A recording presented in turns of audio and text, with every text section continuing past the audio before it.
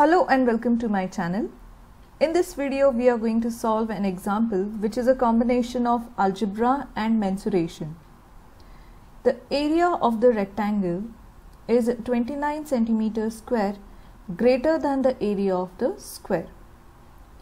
The difference between the perimeters of the two shapes is k centimeter. Find the value of k and you must show all your working. So the first thing we are going to do is to change the given statement into an equation. So we can write it as area of rectangle is 29 more than the area of square. So we have changed the statement into an equation.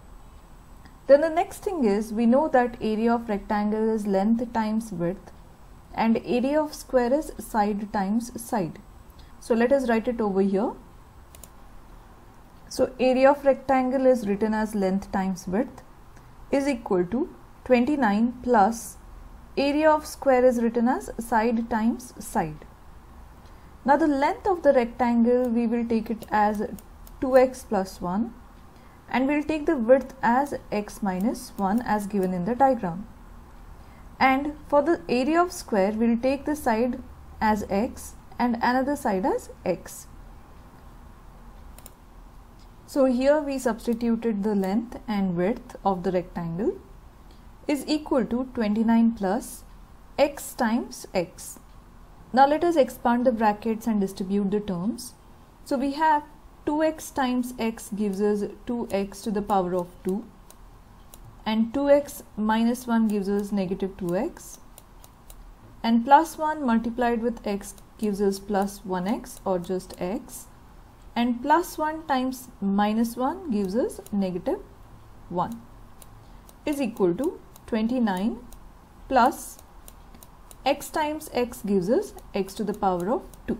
So let us gather all the terms on one side of the equation. So we get it as 2x square and taking plus x square on this side we get minus x square. Minus 2x plus x are the like terms, so we can add them up and that gives us minus x minus 1 minus 29 is equal to 0. So further simplifying this, these two are like terms, so we can add them up and write it as x to the power of 2 minus x, and these two are constants with the same sign, so when we add them we get it as negative 30 is equal to 0. Now once we get this equation, let us try to factorize it and try to find the values of x. So there are various methods to find the values of x, like splitting the middle term or using the quadratic formula. In this case I am going to use splitting the middle term by finding the sum of the roots and the product of the roots. So here we have a product of negative 30 and we have a sum of negative 1, which is for the middle term. So we have to find out the factors of negative 30 that gives us negative 1 when we add them up. So the one factor which we can think over here is negative 6 and positive 5, because when you add them you get negative 1 and when you multiply them you can get negative 30. So I am going to use these two factors and substitute in place of negative x and write it here as x square minus 6x plus 5x minus 30 is equal to 0. Now here let me take the first two terms and the next two terms, and we have to take the common ones out from the first two. So we can see that x is common in both the terms, so let me take it out, and within the bracket 1x stays in this x square and negative. Now from these two I can take out the 5 common, so we get in the bracket x minus 6. Now after this x minus 6 I will be taking out common, and then another factor is going to be x plus 5 is equal to 0. So now I have two values of x. One is x minus 6 equal to 0 and another one is x plus 5 is equal to 0. So here I have x equal to 6 and x equal to negative 5. So this is in centimeters and this is in centimeters, as it is given in centimeters square. And remember that x is the side which is given to us. So the sides of the shapes cannot be negative. That means we have to discard the negative 5 and we have to consider the value of x as only 6 centimeter, which is positive. So taking this into consideration, let us find out what is the perimeter or what is the value of k centimeter.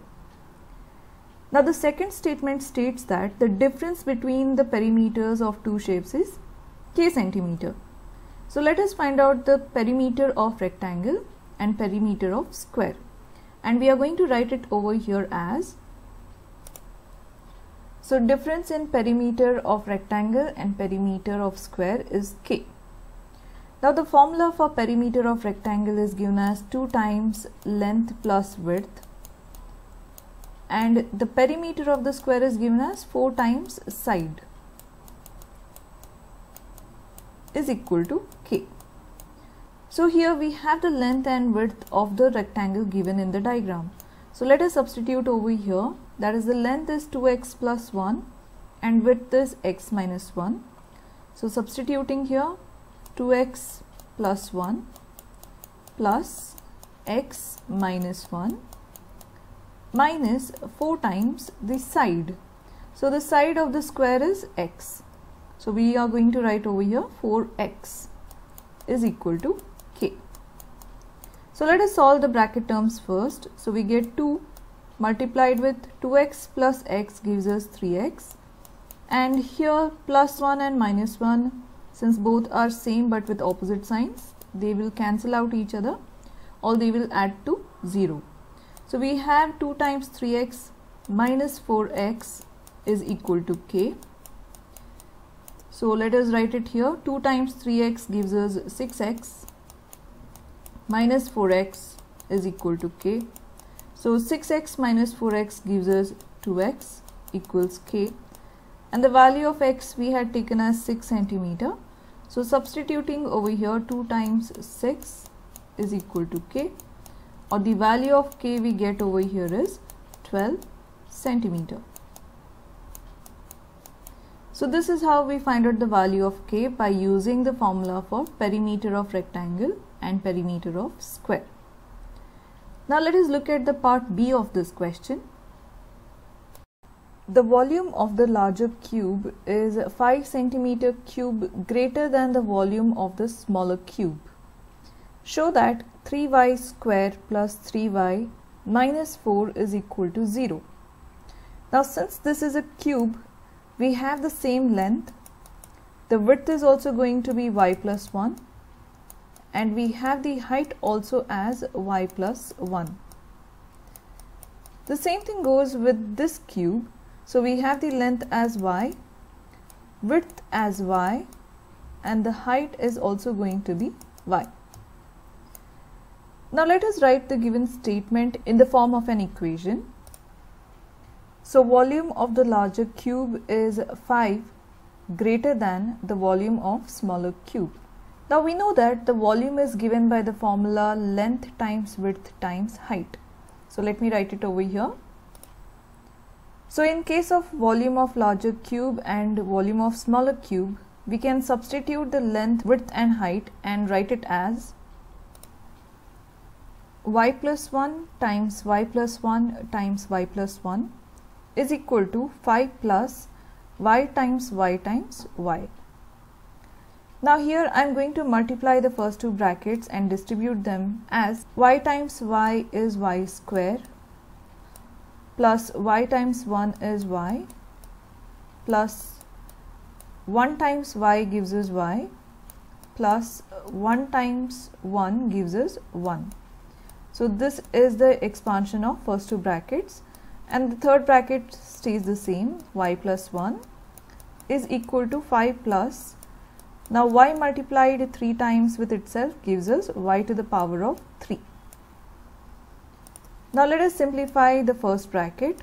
So we have here y to the power of 2 plus y plus y gives us 2y plus 1. Then it should be multiplied with the third bracket. y plus 1 is equal to 5 plus y to the power of 3. Now again we are going to multiply the first bracket with the second bracket. So y square times y gives us y cube plus y square times 1 gives us y square plus 2y times y gives us 2y square plus 2y times 1 gives us 2y plus 1 times y is y plus 1 times 1 is 1 is equal to 5 plus y to the power of 3. Now let us bring all the terms on one side of the equation. So bringing these two over this side, we get it as y to the power of 3 plus y square and 2y square are like terms, so we can add them up and write it as 3y square plus 2y plus y are again like terms, so we can add them and write it as 3y plus 1 minus 5 and minus y cube.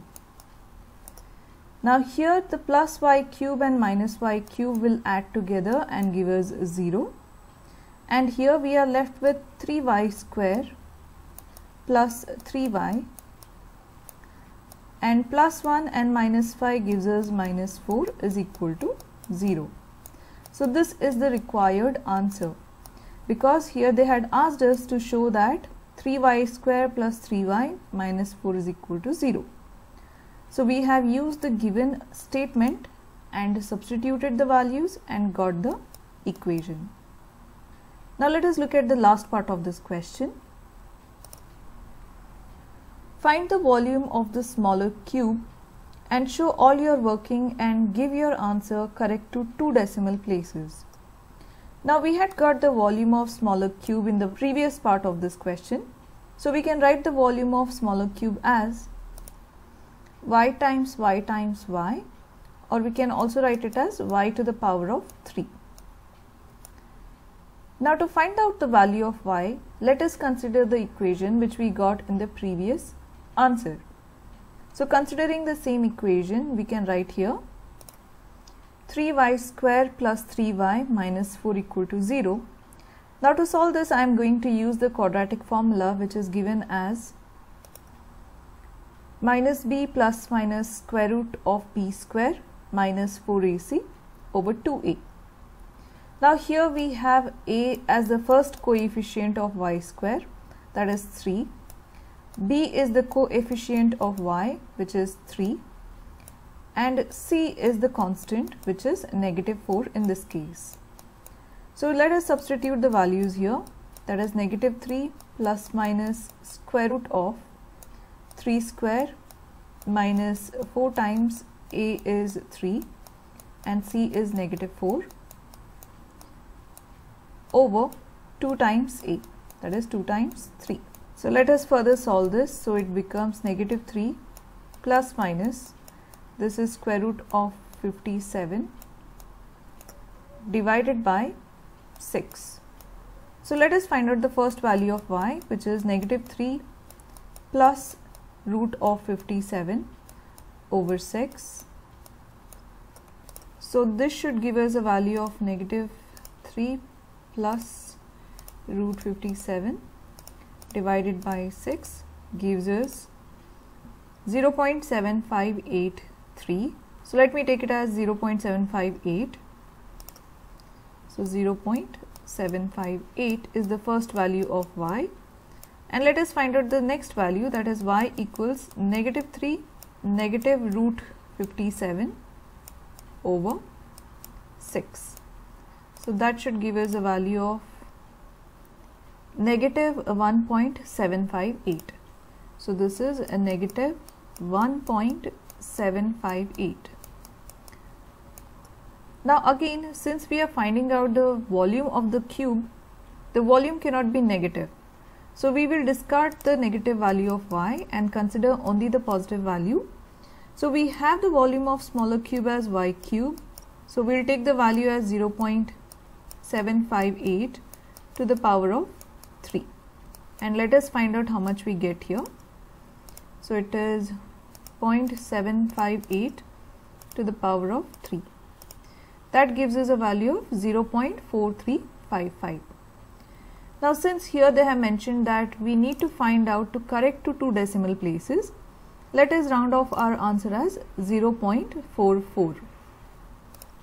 So here y cube is equal to 0.44 centimeter cube. So this is the value of y cube, or the volume of smaller cube. I hope you have understood all the steps and liked the video. So if you are liking my videos, like, share and subscribe to my channel, and thank you for watching.